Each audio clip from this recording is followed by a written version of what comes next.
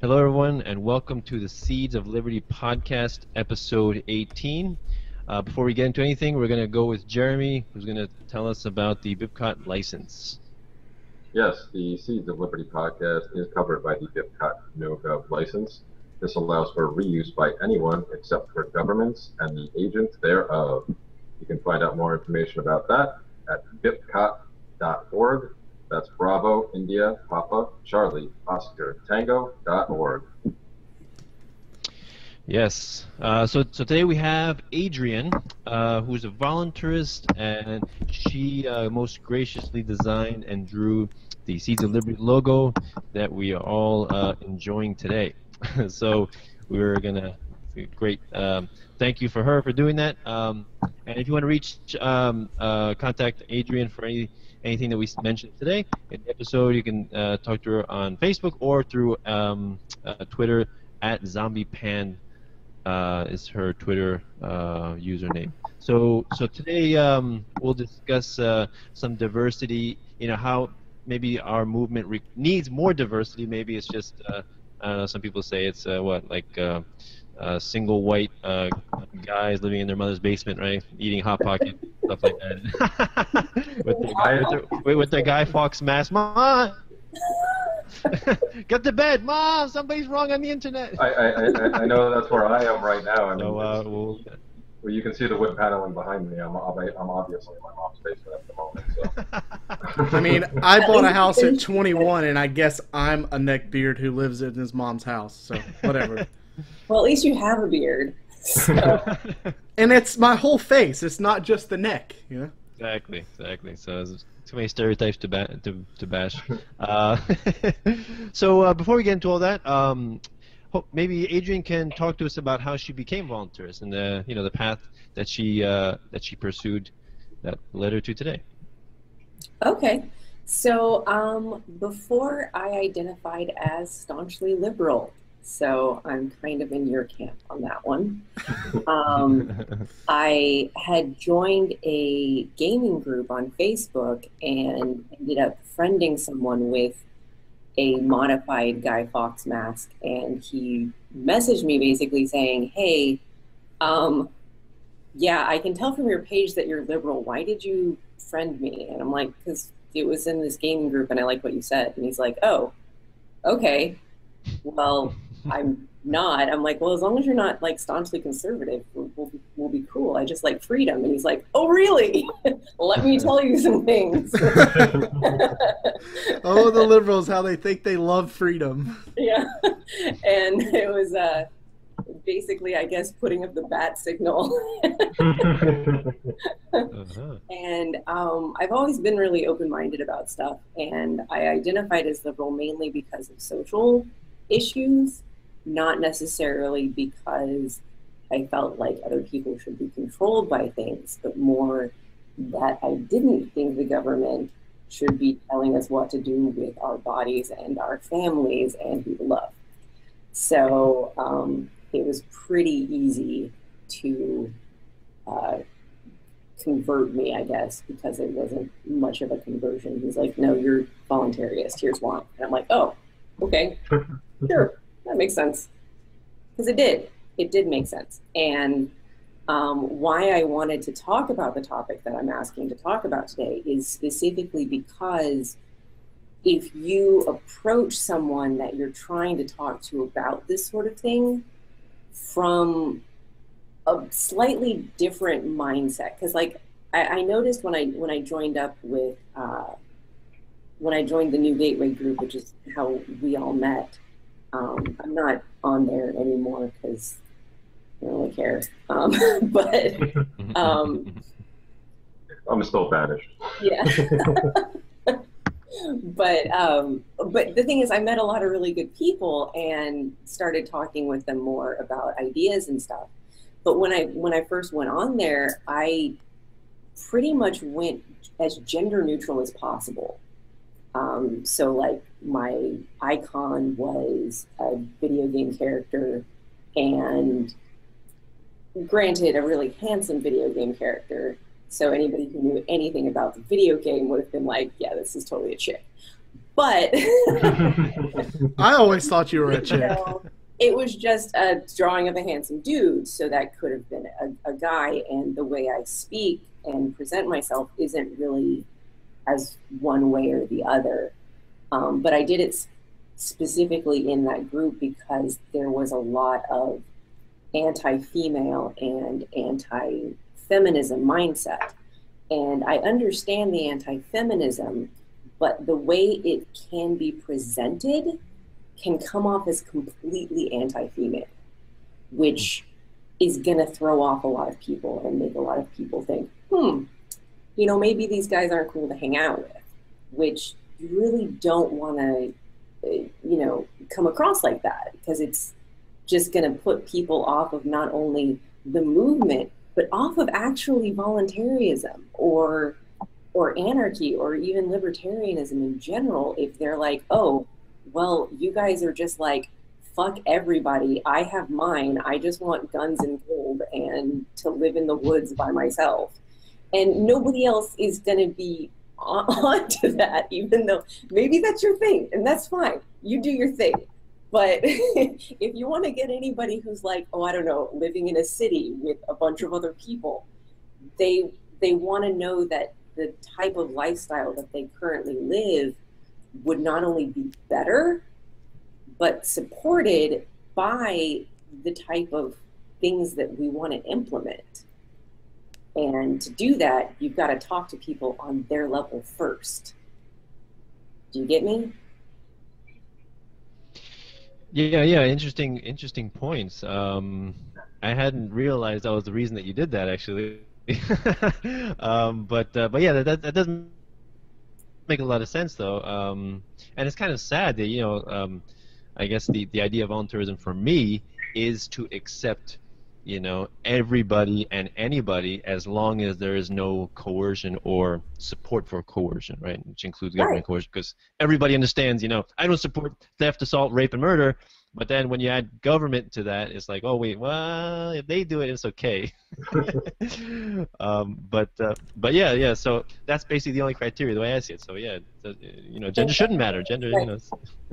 A lot of liberals actually will get behind that, because on my own page, I've ended up posting several things that have caused huge discussions, which I was not anticipating at all. So it's been kind of interesting watching my liberal friends and my anarchist friends basically go at it.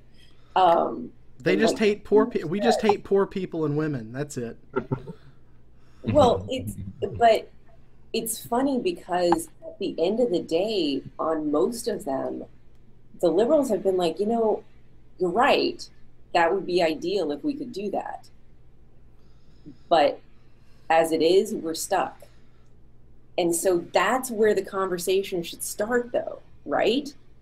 Because the conversation shouldn't just be, oh, you're wrong because of this. It's got to be not only, oh, wait a second, no, you are right, but I just don't see how we can do that. Then you start saying, well, here's how we move forward, you know? That's where the conversation starts. But getting people to that point, you can't just go in there guns a-blazing expecting them to be like, oh, you're right, because they're not unless you fully understand where they're coming from as well. Yeah.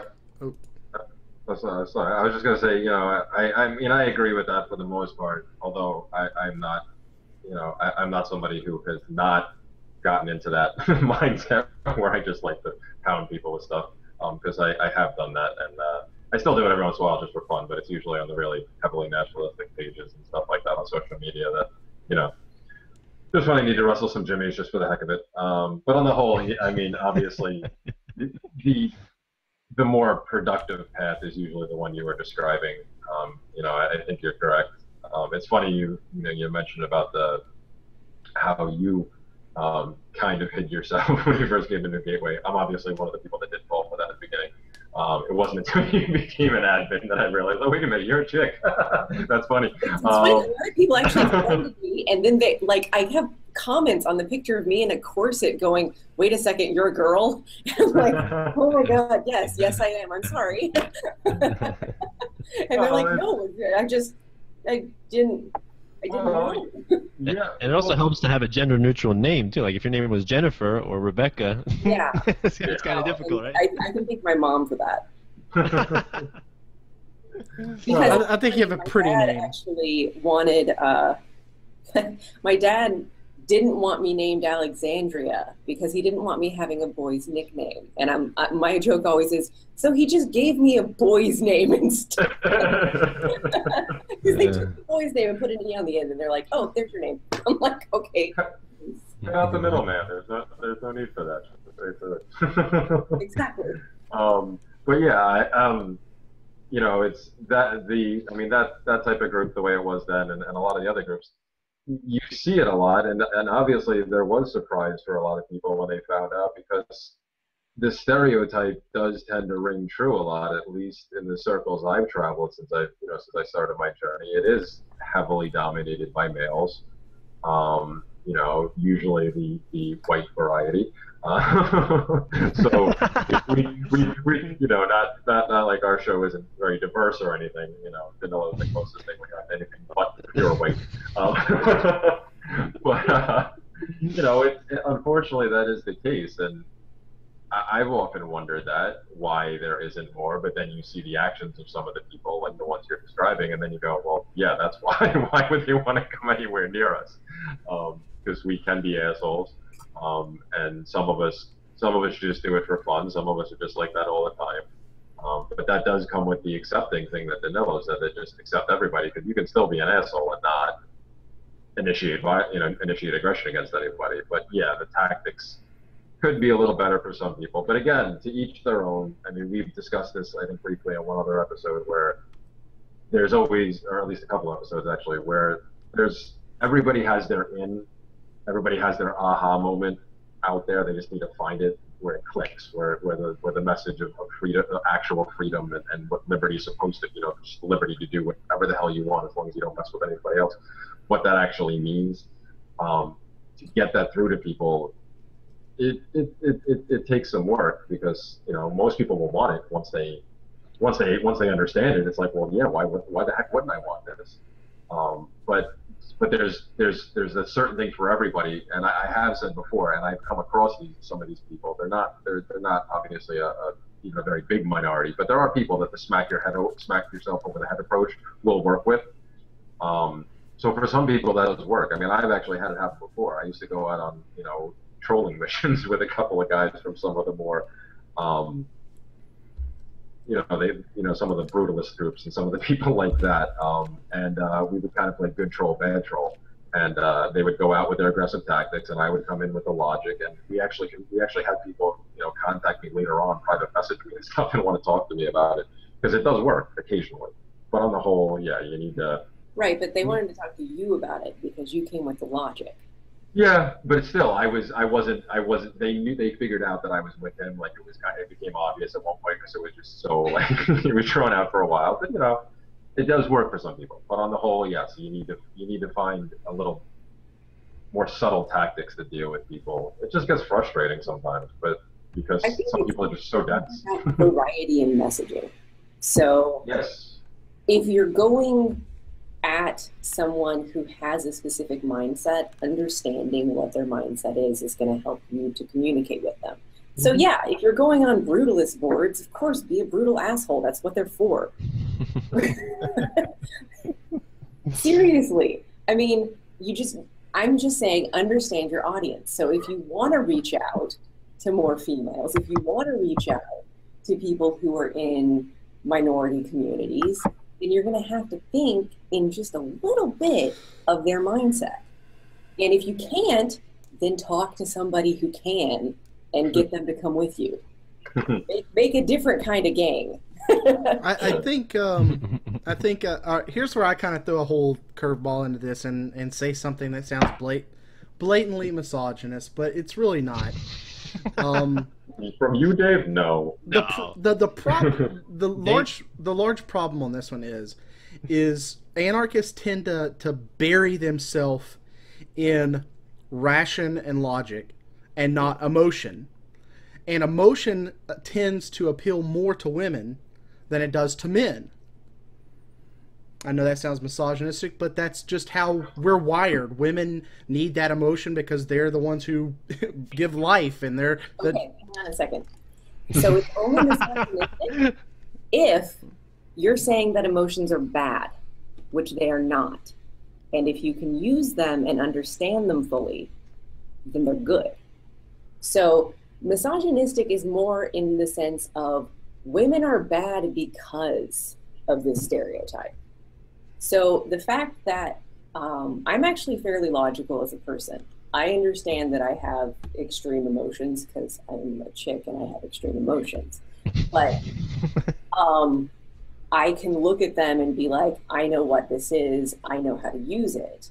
A lot of people can't, but if you can approach them from their own emotional standpoint, then you can use logic within an emotional framework. No, I'm not disagreeing with that assertion at all. But what I'm saying is when your entire basis of all your reaction is off of emotion, which tends to be... I mean, if you think about it, okay, if women never got to vote in this country, would Democrats ever win anything? Yeah, they would. Are you sure about that? Uh-huh. Yeah, I'm sure.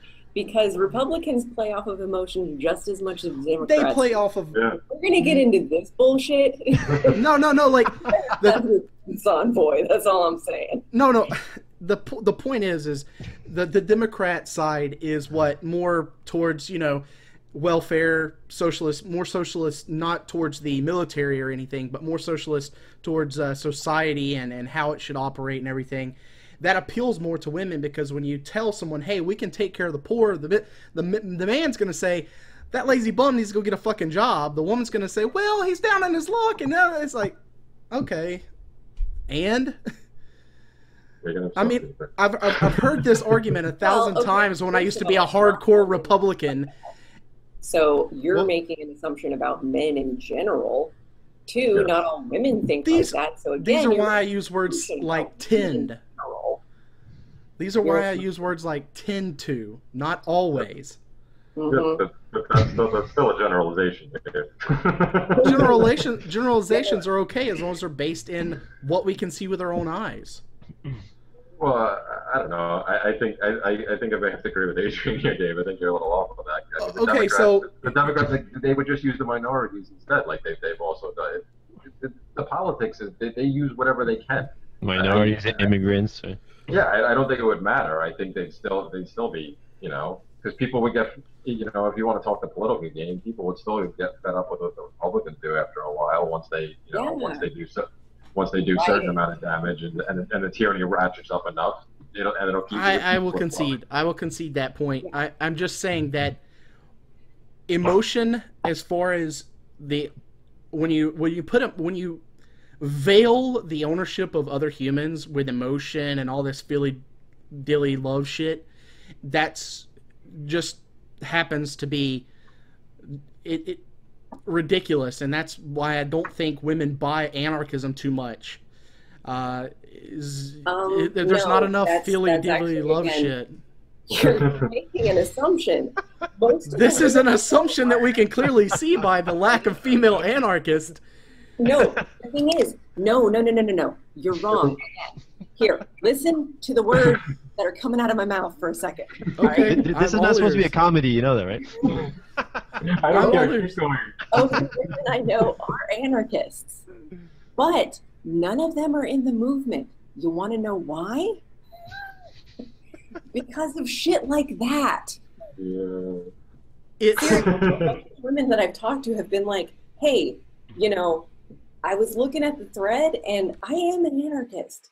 I agree with everything you're saying, but I am not getting in there because these guys are going at each other like rabid weasels and I just want no part of that. And I'm like, girl, I got you. It's fine. So that's the reason why. Well, men, we can't be wrong. We can't stand to be wrong. So that's why we're more open to debate, I believe. That's a generalization, but I will have to agree with that. Okay, so generalizations aren't bad necessarily. No, they tend to follow what we see with our own eyes. Am I wrong? Well, but the thing is, you have to see the things that you can't see as well. Now, I know that sounds Are you Yoda? think of this. I'm going to use a trigger word for a hot second. Oh God, Danilo, cover your ears. The idea of privilege, because I know everybody's like, oh, boo, no white male privilege, blah, blah, blah. Privilege is based on the idea of what you cannot see. And that is why you can't see having it. Here's an example that I actually really, really enjoy. Think of it like this. How much is a loaf of bread? Do you know how much a loaf of bread is? I personally don't, because I don't care. I go into the store and I buy whatever I feel like buying because I'm not super worried about money. Now, poor people know exactly how much a goddamn loaf of bread costs. You know why? Because they don't have any money. So they go in with exactly like $5 or $10 and they're like, okay, a loaf of bread is $2, the peanut butter is $3, and the jam is, okay, this one's on sale and I have coupons. I don't use coupons, I don't need to. But for the people who do, that's what they're looking at. They're looking at the shit that's on sale. They're looking at all of that stuff as opposed to, this is what I want. They're seeing it based on cost. That is how privilege works. So if you're walking down the street, you're aware of the people around you in the sense of, I don't want to get attacked by somebody. But how often are you actually thinking that? How often are you looking at people in the eye, or specifically avoiding looking them in the eye? Depends on the area. On a regular basis. Can you count how many people you look in the eye on the way from the train station to your work or to your friend's house? I'm weird. I look at pretty much everyone I see in the eye. Yeah, most people don't. But I'm hyper conversationalist. Yeah, we know you're an extrovert. It's fine. But I'm sadly not. I like watch anime for 8 hours on my couch. That doesn't mean you're not an extrovert. Extrovert means that you get energy from people and from being around other people. Oh yeah, I do. I enjoy it. Like right now, I'm pretty excited because I'm getting to talk to you. I'm getting to talk to Jeremy and Danilo, and otherwise I'd be watching anime on my freaking couch right now. So we're just one level above anime. That's it. No, well, I'm on a splurge. I'm on a splurge right now. I find something, I watch it till it's done, and like I was like, I haven't watched anime in a while, so I'm like watching the shit out of it. I just got done watching every episode of Friends, so sadly. Stay on target, Dave. Well, caveats are what entertain people, you know. Caveat? No, I think you mean tangent. But that's the spruced up name for tangent. My point is that the entire idea of privilege is based on what you can't see. And if I'm in New York and I hail a cab's going to stop for me because I'm white. That's very privilege simple. Is subjective, but yeah, if you were in Nairobi, Kenya, you'd probably be shot and raped. Exactly. So, exactly. So let's be honest here. It's all subjective. It doesn't about this whole idea of privilege, and specifically the people who keep touting on privilege, is that it's entirely subjective on where you are and who you are. So depending on where you are and who you are, you're going to be treated differently. But the idea that I'm putting forward with the idea of the poor person versus the person who has money is that it's what you don't think about as opposed to what you do think about. So if I'm coming into a group and I see the kind of conversations happening, I chose to go gender neutral because I felt safer that way. And that's kind of not okay if you want to start bringing people in to a space. Granted, if you just want to make it goes into what I was saying earlier, is the feels. That's fine, do that. But I mean, I'm just saying, like, I'm part of some brutalist groups. I'm part of a group that basically our entire point is to put up the most offensive shit possible and then make people. And Jeremy knows what I'm talking about. And it's a really fun group of guys. But the thing is, that's what that group is for. It doesn't matter to us because nothing that we're putting up is specifically against one type of person. So everybody's invited, you know. Um, it's just when you're talking about wanting to create a community that is bigger. Basically, if we want voluntarism, if we want anarchy to be a thing that people aren't, basically saying, no, you guys are those kids in the Guy Fawkes masks, setting off Molotov cocktails in Canada for no reason.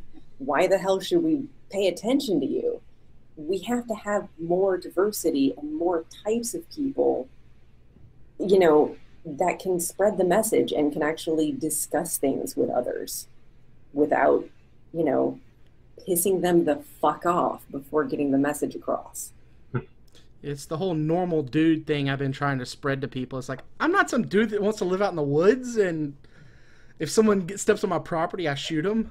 Like, I'm just a normal dude who has found that, maybe we shouldn't use violence in everything we do. Dave, Right. stop being an extremist. I have a few. Okay, so I'm not going to make the generalization of all women because this is the topic. Like, why are women not as much in the anarchist movement, right? But I'm going to say that my mother and my aunts, her sisters, and a couple of my friends that are socialists, well, yeah, Democrats and / socialists, they have common questions and concerns, such as, like, my mother's big thing is, what if a river is poisoned? What if the air is poisoned? What if a company is doing horrible things to the environment, right? So obviously she's very concerned about the environment, right? Yeah. And then again, war and poverty, right? Welfare state. That's also a big concern. Her big concern is, what if somebody, a mother, single mother, and all these kids, and nobody's supporting her, who's going to help her, right? If the government's not there. So it seems to me that a lot of these people that call themselves socialists, they are not socialists because they see the violence that is required to obtain those funds and obtain those, quote, free stuff. But all they see is that the government is supposedly helping a certain group of people, right? That's all they see. They just want to help people, right? So it's always about good intentions, right? And as we know, good intentions, the road to hell is paved with good intentions, right? So fundamentally, economic ignorance is the road to hell, and that's unfortunate, right? Because that's not thinking with your brain. I mean, I'm not saying emotion is bad because I am emotional, but thinking in terms of emotion regarding the welfare state, regarding socialism, is bad, because you will get a lot of people hurt that way, right? A lot of people have been killed and murdered, mass murdered, all that kind of stuff in the past because of dictators coming to power on the platform of, we will help the people with, help the poor. We're going to raise our country's going to be the envy of the world, right? And then, millions of people get killed. So I think with that, and I totally get what you're saying, because a lot of the people that I've talked to from this standpoint have had those concerns. I've also had people concerned, because I have a lot of artist friends, because I, have a degree in art. And a lot of their concerns has to do with, the copyright and stuff like that. So basically, the way that I have approached them is kind of the same, and it's coming from the idea of basically crowdfunding. Because for my artist friends and for people worried about copyright law, I point out Patreon. And Patreon is actually doing really, really well for a lot of artists who put their work up for free online. Basically, they're finding that people are supporting them. Like, I support a ton of people on Patreon because I have extra funds and I enjoy watching other people's art. And knowing that there are services like that, I posit to them basically, with things like that and with Kickstarter, we don't have to worry anymore about, the big record industry taking all the funds from artists without laws against it. And we don't have to worry about, people pirating things, because if you can give it away for free because you're being paid on the regular anyway, why should you worry about someone taking stuff and using it for a screensaver? You shouldn't, because, it's not actually going to hurt you, because you're still going to be making money. You're still going to be able to do what you love and, take care of yourself and your family, because people who appreciate your work are going to, provide this for you. And that's the same goes for charity. There's tons of GoFundMes and things like that when people get hurt and they don't have insurance, or, their car breaks down and they can't go to work. They put that up there and it goes viral, and all of a sudden they have a new car. They have their car fixed. And the Charleston shooter had a Kickstarter that bailed him out. Yeah, and the thing is, this world is fucked. it's what the people want. And so the way that you can approach the people that are socialist, or that feel that the government should take care of those that aren't as well off, is you tell them, look, you want to help people. How many other people do you think there are that want to help people? Probably a lot. And with services like this, basically, it's very, very easy for someone to set up a program and get funded just through being social with other people. Granted, it's some work, but most of the people that I know who need help like that would much, much rather make money off of doing work than just sitting around. And so I'm telling them, find what it is that you like to do. Like if you can knit things, we'll buy them. Just anybody making even the smallest effort to help somebody else out will, get a benefit from that. It's just explaining to them that it doesn't have to be mandated, because why should it be? It shouldn't. Kindness should be mandated by law. Well, yeah, that's what they're doing in England. They ban like all these words. You can't use these words in the office place. We'll put you in jail if you do. Like, what was one of? It was ridiculous. That's mighty white of you. You can't say that in England. You go to jail. It's a hate crime. Hate speech is a hate crime. Well, I think Adrian just disappeared. No, I see her. I was just going to say that actually that's, for some reason, that's never crossed my mind, that connection that you made there. And now that I hear you say it out loud, it seems blatantly obvious, and I want to smack myself for not thinking of it before, about the crowdfunding as charity. Because when I talk to people, or when I have talked to people, and the inevitable comes up, no matter who it is, whatever their pet cause is, that they say, oh, we have to have government for this. We won't survive. We won't survive without government, because it needs it for this. The common line is always, well, yeah, private charities would make a comeback. But I hadn't even considered using stuff like Patreon and Kickstarter, any of those, for the same exact purposes. Like, it's funny, like that's obviously, the 21st century version of charity, I guess. But I can't believe I never thought of it. That's kind of that's so simple and so brilliant all at the same time. But you're right. It is, though. You're right. That's actually. I'm actually going to try to use that. What's that? Jeremy, welcome to the 21st century. Well, Dave has labeled me a Luddite on more than one occasion, so I guess I had that coming to me. Even outside of that, the best charity organizations I've found have been very small and niche. Like one that I like to tout about, because I actually helped out with them when I was in middle school, was called Hesed House. And they are, I think they're like a church-based charity, but what they do is they have like a kind of almost an apartment building that they have homeless people come in, and they set them up with new clothes, and then they can buy groceries and stuff to start. And the only thing that they need to do is they have to start looking for a job, because they've been given new clothes and they've been given cleaning supplies. So they have to keep their apartment clean, and they have to go looking for a job. And they let them live there while looking for work, and then once they find work, until they have enough money to actually move out and get their own apartment. And this is something that I think could catch on in multiple places as a charity that I'm kind of surprised hasn't been done more, because it's not necessary. I guess one of the things is a lot of people get really pissed off at charity for just giving things away. And the thing about that is that doesn't work.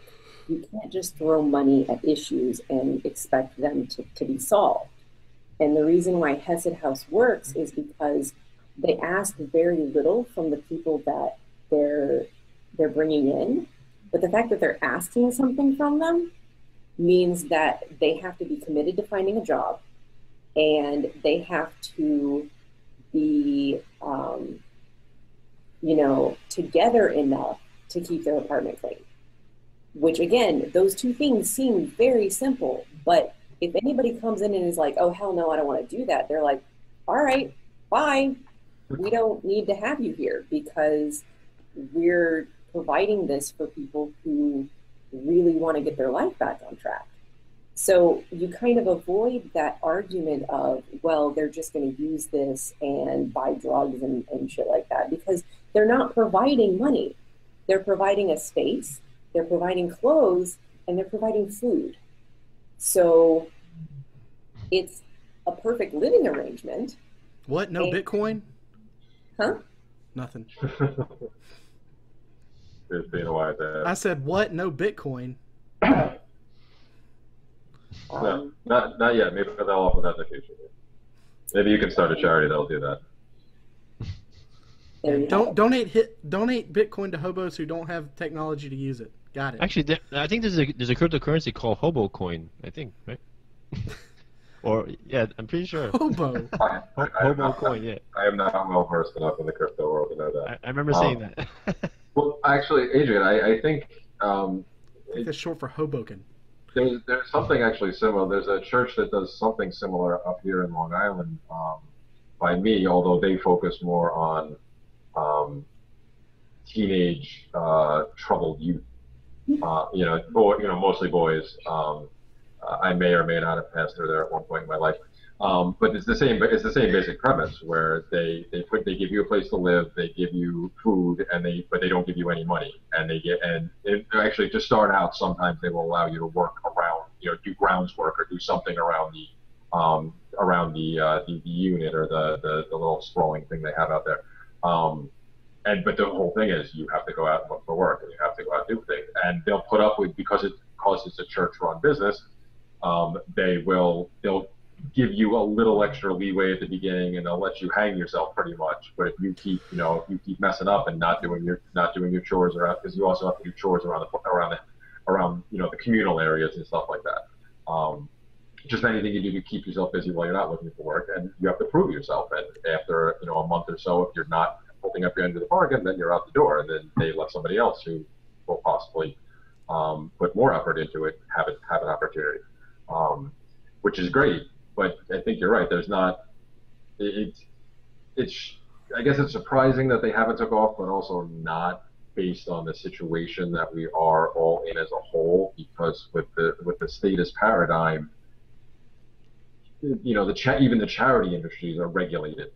They keep an eye on all that, and a lot of people, whether they are understanding enough to realize that their money is being wasted by giving it to government, or they think it's actually going to help. Well, a lot of both sets of those people also believe that, well, I'm already giving money towards this, so why would I give extra? So that's why these things don't, unfortunately, take off. And then government's taking care of it.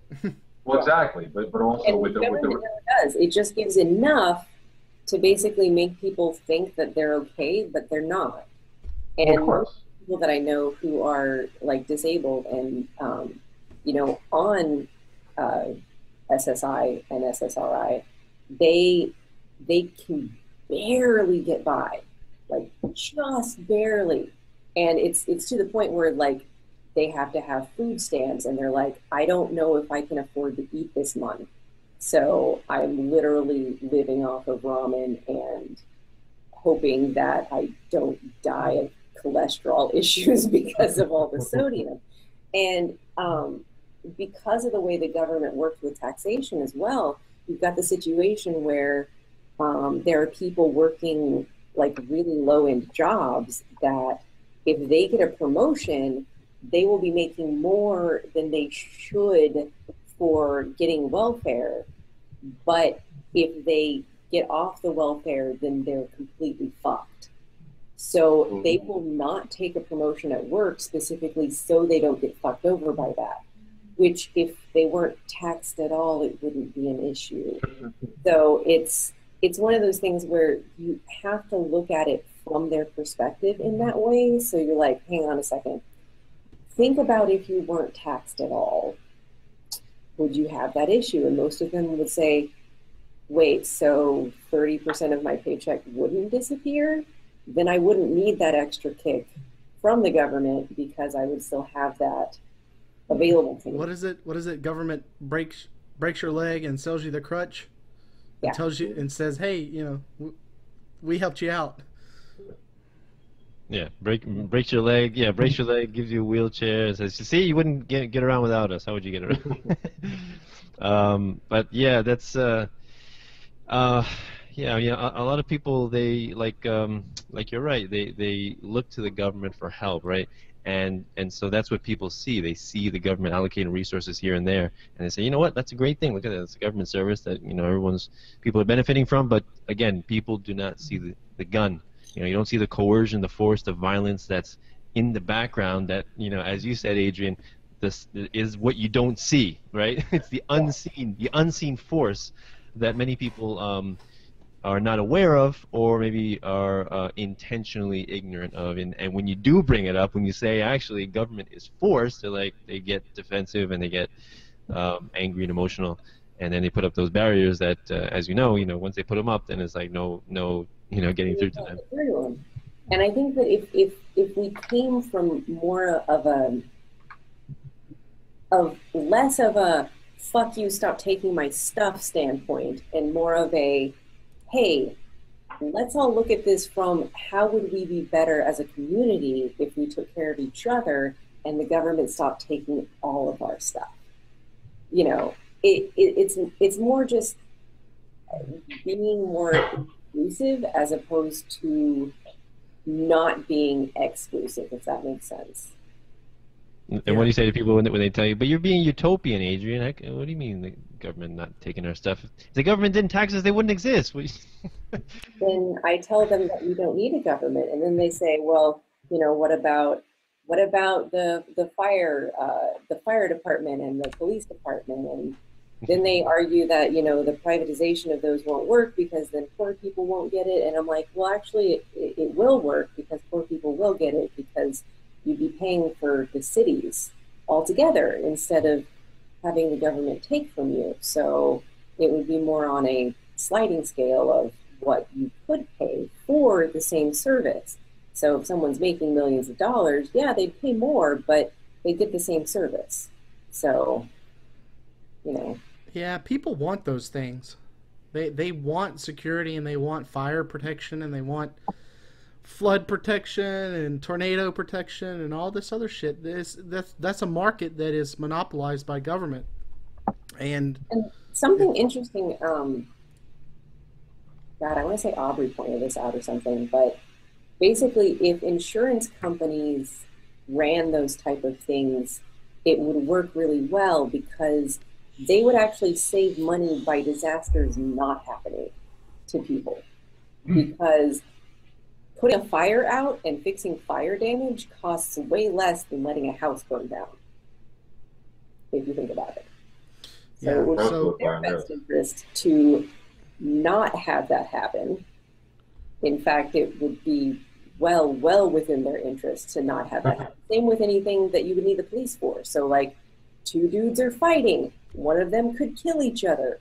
Let's call the security service and have them break it up, because somebody paying out death benefits is going to cost way more than them going to the doctor for, you know, a broken nose. So I say let them duke it out. but no. Anyways, I want to kind of shift gears here. How do you think we can appeal more to women in the voluntarists, the abolitionists, the anarchists, the liberty movement, if you want to put a label on it? To me, it just, I don't know exactly how to correctly convey that it's such a it's hard to explain, but how would you maybe help us see it from a woman's eye? Okay. How would you like to be exactly taught to, like, if you were just a full-blown statist, what would work best on you? And what we already heard what did work best on you, but could you either go into more detail about that, or could you say, maybe give us some tips about what you've done? I think because, and this is nothing necessarily against any of you guys, but because a lot of you guys come from a conservative side, from a libertarian side, you can come across as still conservative.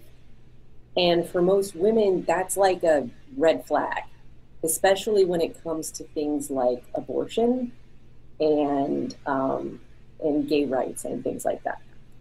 So rights are legal fiction. Sorry. Well, coming from the standpoint of everyone should be free to do with themselves and with each other what they feel is right, as long as it's consensual, then that's different. Because I know actually a lot of the people I've talked to have been very almost pro-life in their standpoint on abortion, and saying, like, you know, it's murder and therefore violates the NAP. And it's like, yeah, but no, I'm sorry, that's not really how it works. Well, my stance, just to in a nutshell, on abortion is I'm not a woman. I can't have one, so I really don't have an opinion on it. If my girlfriend said she wanted to have an abortion, I would disassociate from her. But that's just me. I'm doing with my body, and I'm associating with who I want. Right. So if a woman wants to have an abortion, if society or the community around her finds that acceptable, then she won't be ostracized. And there's always these nightmare cases where a woman gets raped and gets pregnant. You know, it's like, oh, well, we're just adding more emotional stuff to it, yet incest. That's more like, it is a violation of the NAP, but where am I as a man to tell a woman what she can and can't do with her body? So unless, like, I get a girl pregnant and she's, like, in a coma, gets hit in a car wreck and is in a coma, I'm not going to abort the baby, because I can't make that decision for the woman and the child. But, you know, so it's this weird thing, and I've always had this position on abortion as well. It's like, I'm a man, I can't have an abortion, and right now in current technology, so what the fuck does my opinion matter on the subject? Right, but a lot of people think that their opinions do matter, and by being aggressive about that, they end up turning a lot of people off on that particular subject. And like, I know people who have been raped, and although I can't say for sure what I would do in that situation, I would not have blamed them if they had chosen to get an abortion. My friend, I have a friend who did, and she did not. She ended up putting the baby up for adoption. But it's one of those things where you can't just tell someone that they're wrong for having an opinion. And just because I would not personally do that doesn't necessarily mean that I would ever judge someone else for making that choice, because you don't know what's going on in their head. And that idea of we're voluntarists and we say, as long as you're not hurting anybody else, you can do as you please, that specific thing comes up a lot. Like in the group, everybody's like, no, this violates the NAP, it shouldn't be allowed. And it's like, one, you can't ban shit because banning shit isn't anarchic. And two, banning shit doesn't make it go away. It just makes it dangerous and terrible for everyone. No, you're definitely right on that. Let's ban all the things. Well, how did the banning rape and murder work out for you? Not super great. And drugs? Let's talk about drugs. So, yeah, it's one of those things where you have to understand that if you approach females in a group or in a discussion just from the standpoint of, oh, hey, you're a human, maybe you'd like freedom, you'd probably convert a lot more than coming at them with, stop being so illogical, you damn woman. That's I'm going to start using your line from now on. Hey, you're a human. Let me tell you about freedom. The problem that I had is that I was being approached as a woman, not as a person. And I'm not a walking pair of tits. I'm sorry. I'm just not. Neither am I. Neither am I. You know this? Did you ever do stand-up comedy? So I'm gonna wrap up. So I guess we'll all give our closing remarks. But I just wanted to mention, like Dave said, how to talk to women, right? Because I am with my kids. We go out, because I'm homeschooling my kids, 5-year-old and a 3-year-old. We go out to various places, meet up with other homeschooling families, and I am most of the time the only father, right? I meet up with a lot of women and their kids, so I talk to a lot of women, and I've gotten to pretty good. I've got into pretty good conversations with them. They're not anarchists, but they really understand, the public school system and why it sucks. Yeah. And so that's a good starting point, and to introduce them to everything else, right? So that's what I start with most of these women is talking about public school and how monopolies, why monopolies don't work. Coercive monopolies don't work. And then, why is it public school failing? It's not just because of Common Core. It's not just, because some teachers are incompetent. No, it's the institution of a monopoly, and just as it works in any monopoly, it just, stifles competition and destroys the incentive to excel, right, to improve. So that's kind of the standpoint I come, and I don't necessarily talk to them as, walking tits either. But I do talk to them as having the common ground of having kids, and so maybe for that reason they're more comforted around me because they say, oh, we got this common ground, we got kids, so so they see me. And that's it. It's just every interaction that you're like, oh, how do I talk to this person? You find the thing that is in common with them. Try to look at how they think of life and be like, oh, okay, I get that. Let's talk about how that could be better if we weren't being stolen from. Yeah, you nailed it. Well, I just want to say, first of all, that I really appreciate you coming on tonight, Adrian. This was a very entertaining and educational conversation, so I really appreciate it. I think we may have to have you on sometime again. Maybe to further talk about the abortion issue here, because we started to get into it. I actually wanted to say something, but I looked at the time and I was like, yeah, this is going to go on forever. So I think I think we could have probably made an entire episode about that. I will just say, I mean, I do agree with, not to get into it too much, but I obviously look at it well, because both of you guys, Dave and Danilo said it too. I look at it as a NAP issue too, but anybody who says it's a NAP issue and therefore it should be banned doesn't understand the principles they're supposedly espousing. Because no, correct. Personally, I'm somebody back in the day who was a party to an abortion, and it's something that still haunts me to this day, and I've changed my mindset on it since. But I also don't believe that I have the right to tell anybody else what to do. Like Dave said, when he made the joke, he made the mention about what would happen with his girlfriend. But I may choose to disassociate with people because of it. But it's not going to. I'm not going to ban it, because you're absolutely right.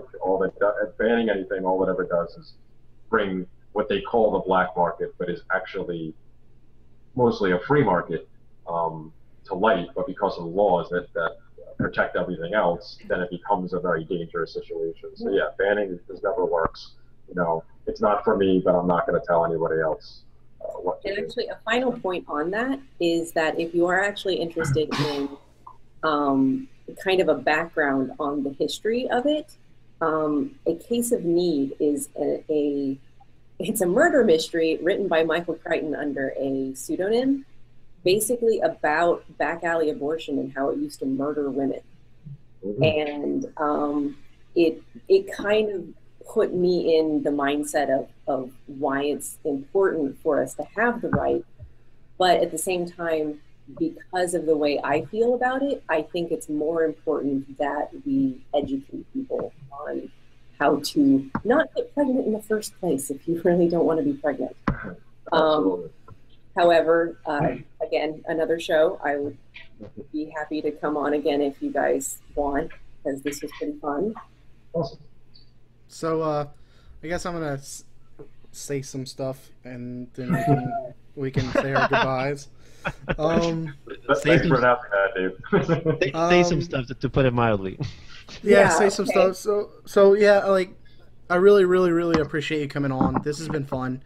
I think that we definitely have to, like you were saying earlier, and I've been trying to work this in more when I'm talking to people about this, these things, is finding what I'll ask them, what do you really hate about government? Like, what's the thing that drives you nuts about them? And when they say, oh, it's the it's the wars or whatever, and then I break that down all the way to first principles through the Socratic method, and then that gets them more into the question mode. That gets them into that sweet nectar of the gods, the question mode, faster than them getting all huffy puffy and saying, you just hate poor people and walking away, or you're an anarchist, you're crazy, I'm out. So it's like I do agree, but we have to find out how to appeal. I hate to use a fallacy here, but appeal to certain people's emotions, because we are emotional people. We're human beings. We're animals. According to my wife, I'm not. So I think the more in with with humans is not to subdivide and everything, is just humans, is to push more to find out and connect with them. And I've been really taking a big hands-off approach on talking to people, and it's been working way better than anything, because if you listen a few episodes ago, we did the backfire effect, and I'm learning that if you're trying to talk to someone about what they truly believe in their heart to be fact, they're not going to change their mind by your words. They're only going to change their mind for themselves. At the end, we are the ultimate authority in our life. We choose what we believe, So I really appreciate you coming on, and that's about all I have to say about the thing. All right. Well, thanks for having me, guys.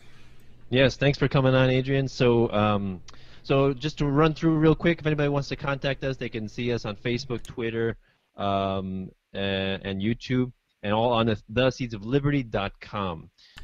So yes, if you want to send some Bitcoin, do we get the Patreon account up yet, Dave? It's up, but we still have to do some stuff with it. We also got a shop on Teespring now for like 4 or 5 shirts I made. I'll put that in the show notes as well if you want to look at some of our shirts.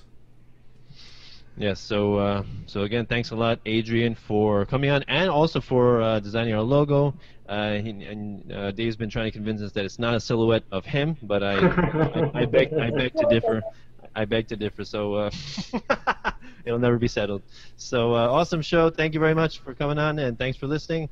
This is the Seeds of Liberty podcast. Wishing everyone have a wonderful day. Take care. Bye.